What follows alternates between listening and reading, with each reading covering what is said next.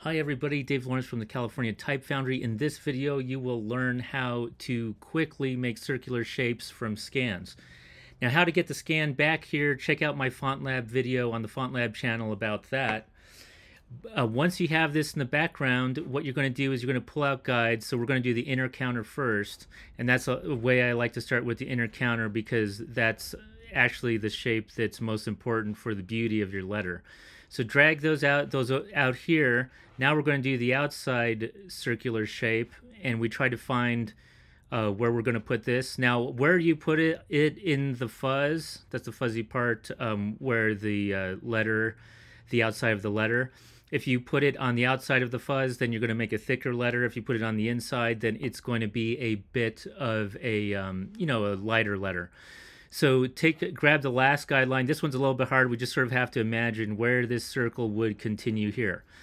Okay, now go into the ellipse tool, and you're going to drag from this to do the inside shape, use the inner rectangle, and then for the outer shape, use the outer rectangle.